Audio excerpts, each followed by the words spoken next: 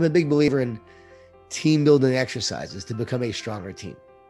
One of my favorite exercises is the Triple H, Hero, Hardship, and Highlight.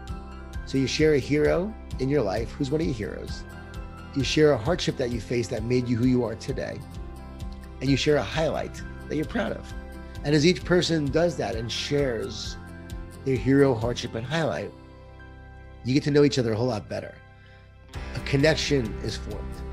As each person is being vulnerable and sharing, that vulnerability paves the way for meaningful relationships, strong connections, and a stronger team. The walls of pride and ego come crumbling down when you do this.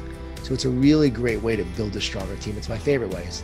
I'm a big believer in team building exercises to help the team become more connected, more committed, and grow stronger together. Essential.